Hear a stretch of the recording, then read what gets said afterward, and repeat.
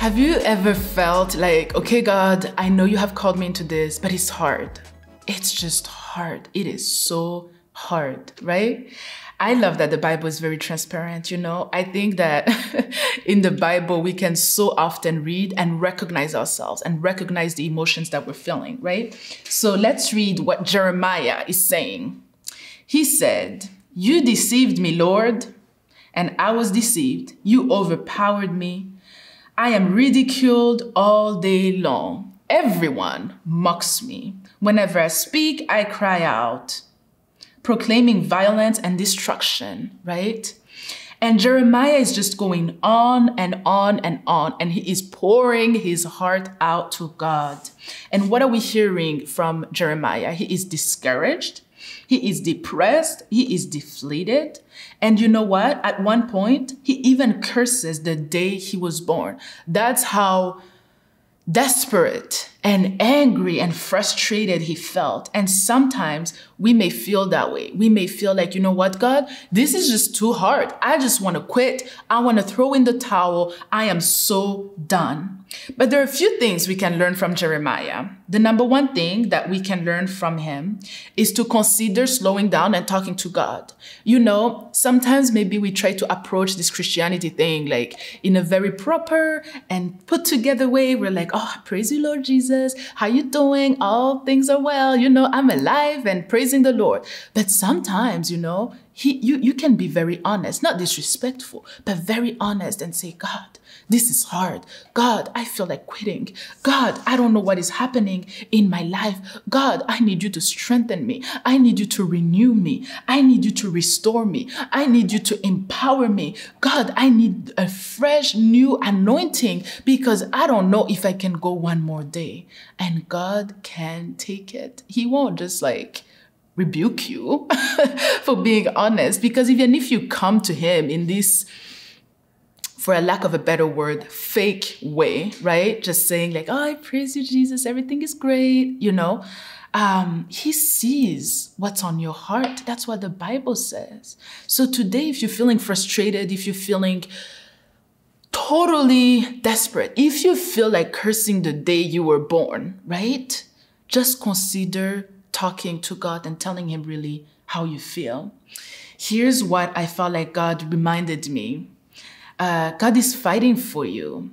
God wants to fuel you with a new fire. You know what Jeremiah says after complaining and, you know, speaking his heart out? In verse 11, let's look at it. It says, "But the Lord is with me like a mighty warrior."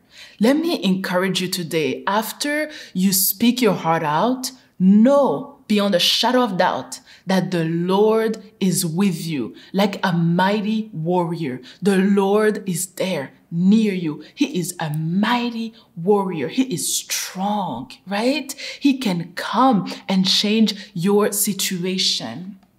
In the midst of it all, Jeremiah slows down, speaks to God, and as he is speaking to God, God is encouraging him. As he's speaking to God, as he's complaining, you know, this chapter is actually called Jeremiah's complaint.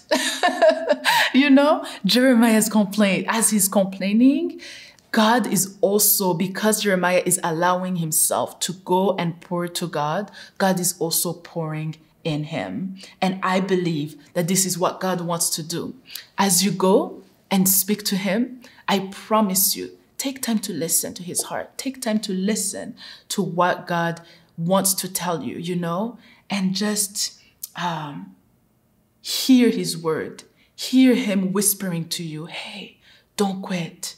Hear him whispering to you, hey, come and I will give you new strength. Hear him whispering to you, hey, I am able to renew your mind, to renew all these emotions that you are feeling. And something will start shifting inside of you. You will start remembering who he is, and you'll start knowing that you have a mighty warrior fighting next to you, that you are not alone. Amen. So let's pray.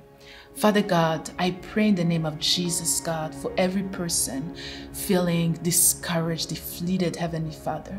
I pray, God, that you, who is a mighty warrior, would help them, Heavenly Father, that you would come and give them exactly what they need in this situation, God. Their situation might not change right away, God, but they will know that they are not alone. They will know that you are there with them. They will know, Heavenly Father, that you are standing there, God, ready to pick them up, ready to encourage them, ready to breathe new life into them, God. So we thank you, Heavenly Father, and we praise you. In your mighty name, Jesus, we pray. Amen.